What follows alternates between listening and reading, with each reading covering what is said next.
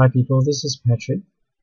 Today I'm gonna talk about how to set up Vocalizer Pro, or an earlier version of Vocalizer 1.0 in my DAW, which is Sonar. I'm using X3, but I believe this is applicable from Sonar X1 onwards. I'm gonna be using Contact today because I believe lots of people are using Contact, and it's really a popular synth. So let's choose a brass ensemble. I'm gonna just play in a few bars of stuff, some sustained notes and some staccato notes.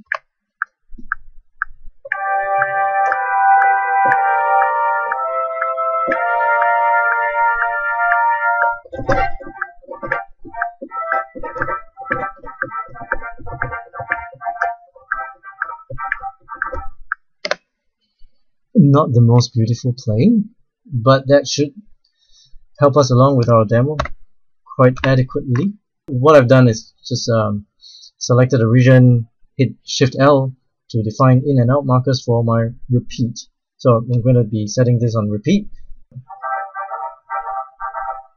So how does Vocalizer Pro fit into this signal chain?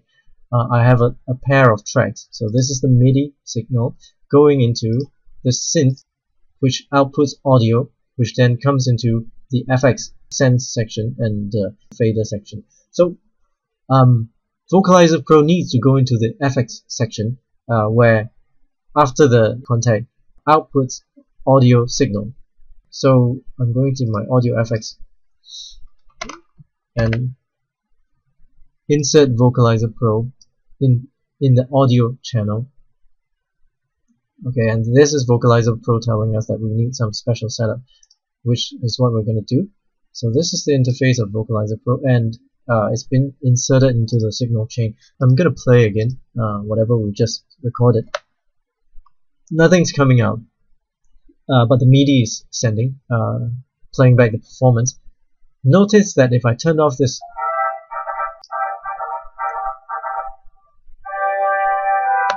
so what's happening is if you turn it on and there's no sound, Vocalizer Pro is doing its job. So what's really happening? So let me turn back on. If I start depressing keys,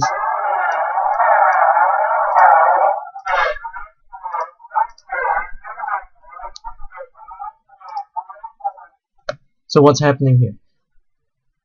Vocalizer Pro needs a MIDI input. So when I was pressing this mouse on the virtual keyboard in Vocalizer Pro, mangled sound of this brass performance came through. So Vocalizer Pro sort of opened up the gate and let the process sound through. So what we're gonna do is to instead of me pressing this virtual keyboard, which cannot be recorded, okay, we're gonna offload this playing to another MIDI track, which then feeds into this virtual keyboard. Okay, I'm just gonna leave this one side for a while. Let's insert a second MIDI track. So this, let's name this as brass MIDI, and this is the Vocalizer Pro input, MIDI input. On the brass MIDI, it's going into Contact, which is this Contact 5.2, I believe. Okay, so okay, Contact 5.1 was a previous synth. I'm gonna delete that to avoid confusion. Right. So and then 5.2 has become 5.1. So whatever that Sonar decides to rename. So I'm back in my brass MIDI, and you can see that now there's only one instance of Contact, and it's called Contact 5.1. It's on port 2. What we need is for Vocalizer to open up and to be recognized as one of the instances that can receive MIDI data, so that we can target it. So I'm going to go back to open up this instance, and under VST2 setting, I can see that there's a enable MIDI input. So we want a second stream of MIDI to come and control this virtual keyboard. So after I've done that, okay, let me stow it away. Let me go back to my Vocalizer Pro MIDI input, and I drop this down. and I begin to see as there's another port created called Vocalizer Pro 1. So I'm gonna select that. Now you can see when I am controlling this channel, and now I'm playing something on my hardware MIDI keyboard, you can see that it triggers this virtual keyboard in Vocalizer Pro. So essentially our setup is complete, and now we can start playing around with these oscillators and filters and generators, and have a go at all these different presets. So we've taken the pain to set up, so I'm going to play this and trigger this with my key. That's my staccato notes. Yeah. And then sustain. This is the sustain notes.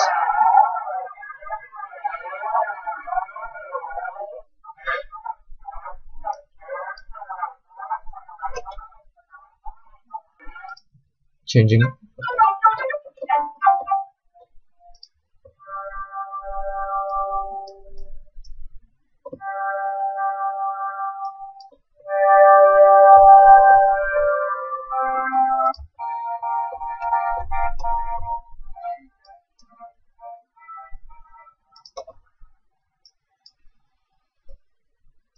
Yeah, so that's just Vocalizer Pro doing its thing.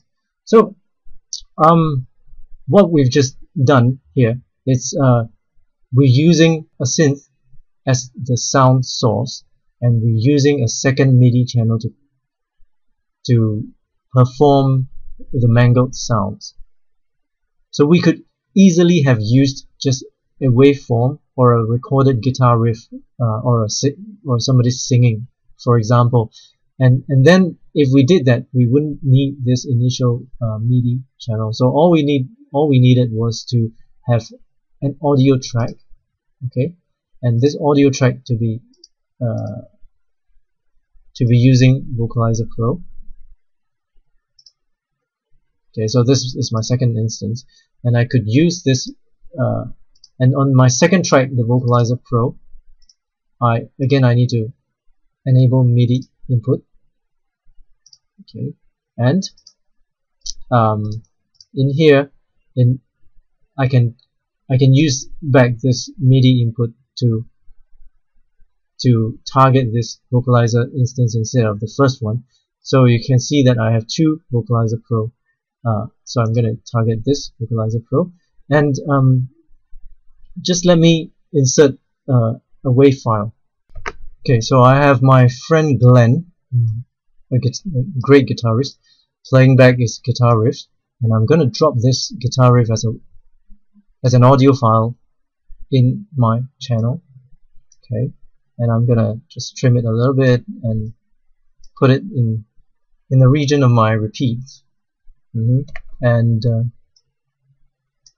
yeah, so now what we've set up would be this guy, our MIDI, secondary MIDI input is controlling my vocalizer. So as long as I don't depress any key and I play back, I'm just gonna mute my contact.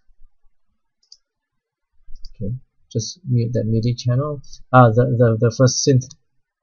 Okay, as we experienced just now, Vocalizer Pro is working. Nothing is going in because I haven't triggered it.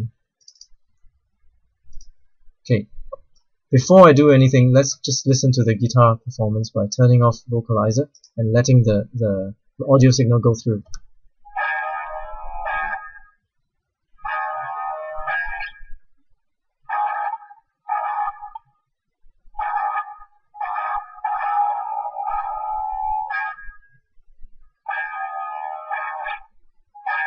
Yeah, so I'm just gonna turn back on Vocalizer, playback, and we're gonna use this Vocalizer Pro MIDI input. So I'm gonna play.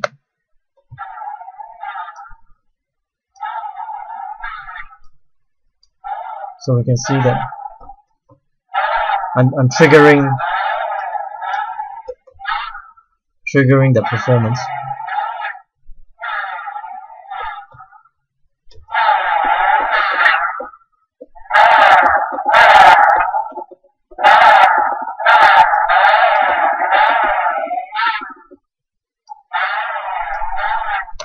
It could be done in a synthesizer setup. It could be done in a WAV file. So I hope this has been useful to you. Drop me a message if you like it or if you found it to be helpful. Alright, see you again next time.